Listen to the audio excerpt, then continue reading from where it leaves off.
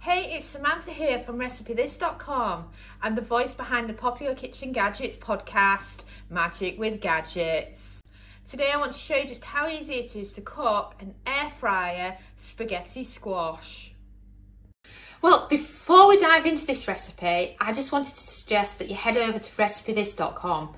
We've got more than 1,200 kitchen gadget recipes, including recipes for the air fryer, instant pot, slow cooker, soup maker, bread maker, microwave, Ninja Foodie, and many others. We also have a free weekly newsletter, which you can find on the homepage of RecipeThis.com, or you can find it on RecipeThis.com/newsletter. And there you can get our best kitchen gadget recipes sent to your inbox every Friday morning. Spaghetti squash in the air fryer is absolutely delicious. You just need one of these, as well as some extra virgin olive oil spray, salt and pepper, and a little bit of garlic powder. But note, a lot of us have smaller air fryers, and also because of the size of a spaghetti squash, what is actually better is if you chop the end off and then you half it, remove the seeds, and then you can cook half in the air fryer at once. And half of one of these big spaghetti squash is perfect for dinner with how much it makes. And then it's like roasted spaghetti squash that you've cooked in the oven, but of course a lot quicker and without a preheat. Well, I thought that you deserved the professional treatment in this video, so I'm now passing you over to my lovely chef husband Dominic, and he's actually going to show you how to slice it up, how to easily remove the seeds so that you can get it air frying and cooking. Right, so I recommend also having a bowl on hand so that you can easily get rid of the seeds. And then don't forget, we also have a video for air fryer spaghetti squash seeds, and we'll be showing you also how to make use of those seeds that are in the middle. They are just absolutely amazing. So as you notice, he's taken the end off. The point here is that then it can be stood up, and then it's so much easier to slice in half. Then you want to get your knife right in there. Disconcerned for the air fryer, but well worth it for how delicious they are. Take it slowly and get your knife in. And wow, those are the spaghetti squashes, and they look absolutely delicious. Spaghetti squash is one of my favourite foods for this time of year, and I just can't wait to have it. And then of course, don't forget, the air fryer is amazing for cooking your meatballs in as well. And we've got loads and loads of meatball recipes over at RecipeThis.com for you to check out. It's easy enough to get the seeds out, and also when you're doing it on a raw spaghetti squash, it's easier to go through all your seeds to find the ones you want to use, whilst if it's been already cooked, it's so much harder. So then if you look, we've got the Crisori air fryer, and if you look, there's no way you could fit two halves in there, not a chance. So what you want to do instead is you want to be aiming for half of one like we've done, and then you can always cook two halves if you want. And then a good spray with extra virgin olive oil, and then of course the salt and pepper.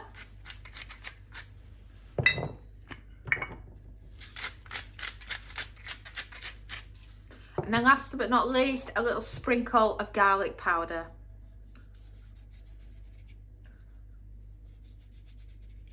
And wow, it's ready for air frying. So you probably want to know, how long are we talking cook time?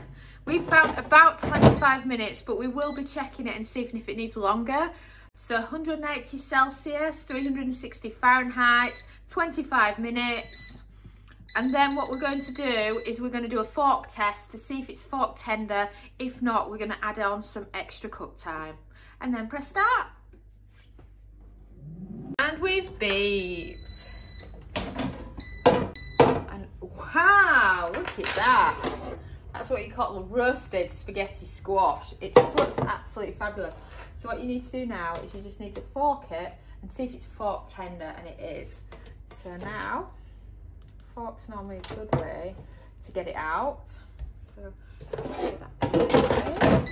And I can move it forward, and then you can see what it looks like. And then you might need a tea towel to do this, depending on how hot it is and how good you are. But if you look, wow, it's like magic.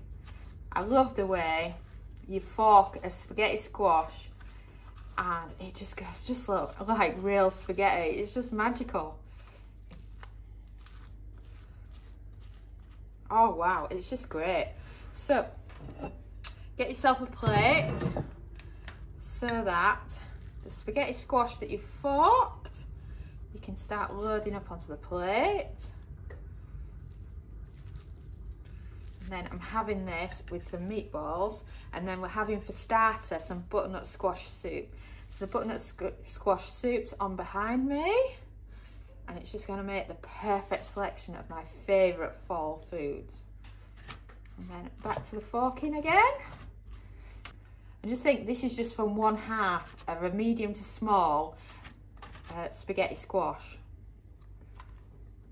So imagine if you're feeding more people, you could just batch cook and do 2 in a row or 2 halves. And then another great thing, if you head over to RecipeThis.com, what we've got is we've actually got a recipe for a Mexican casserole. And the way that's done is it's actually cooked in the spaghetti, but so you could save this skin and then use it for that like we've done. So remember, this is just a half, so it's not a lot. Now let me show you how amazing that looks. Looks absolutely fabulous. But I want to make it even better. So what I've done is I made some homemade tomato soup in the soup maker earlier. It also doubles as a fantastic tomato sauce. So we can just add a little bit of sauce on top. And then even better, we cook some air fryer frozen meatballs as well. So then you can have your spaghetti and meatballs via the air fryer and the soup maker. And it's much better for you, much lower in calories and carbs. And doesn't that look fantastic? You know, if the rest of your family is having real spaghetti, maybe you're diabetic or you just can't eat carbs, then this is your fantastic plan B. I mean, let's try some of this spaghetti. Oh, it's really, really nice. Look at it with that tomato sauce. And then let's check out these meatballs.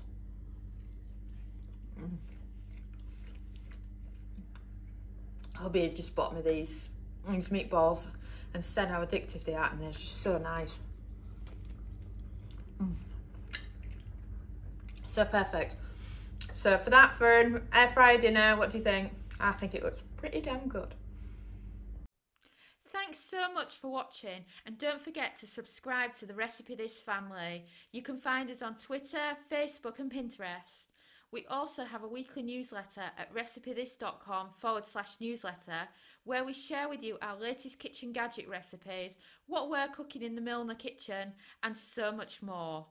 As well as this, we recommend that you subscribe to our YouTube channel, and then whenever we have a new video, you will be the first to know.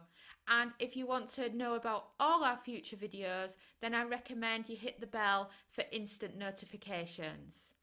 But even better, we now have a podcast. It's called Magic with Gadgets. Simply search Magic with Gadgets on your favourite podcast player and you'll find us there.